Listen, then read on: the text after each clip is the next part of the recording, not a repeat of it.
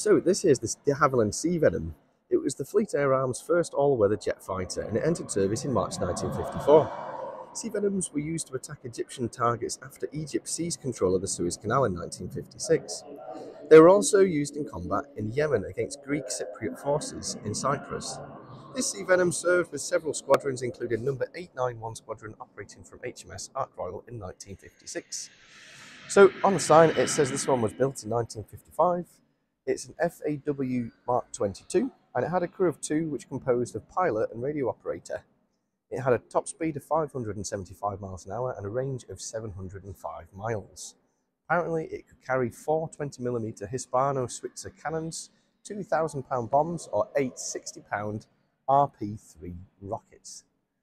Well, this one's an interesting one because it's the Navy's version of the de Havilland Vampire. Have a look at the top of the wings there. You've got tip tanks. I wonder how stable it was to fly asymmetrically.